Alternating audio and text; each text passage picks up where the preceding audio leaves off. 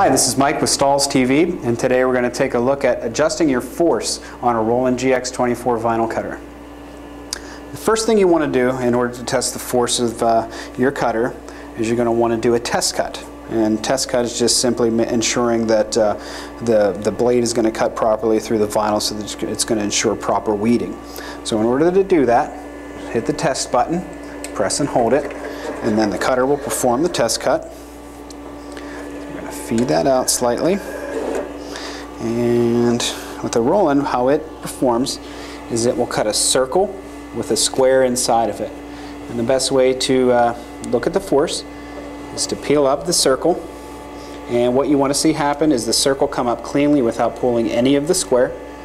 So just by taking your weeder and pulling that away, and that square looks like it's cut at the nice force. But one other thing you want to check is peel up the square to be sure we're not using an excessive amount of force.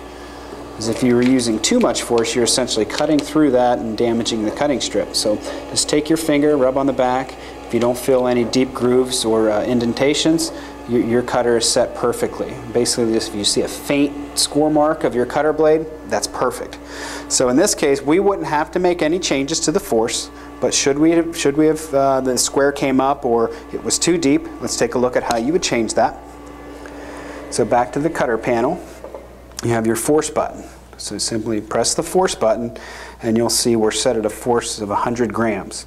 In order to change that, hit to the right, and if we had to go greater, which is if we peeled up the circle and the square came up with it, you're going to increase it just by simply hitting the up arrow.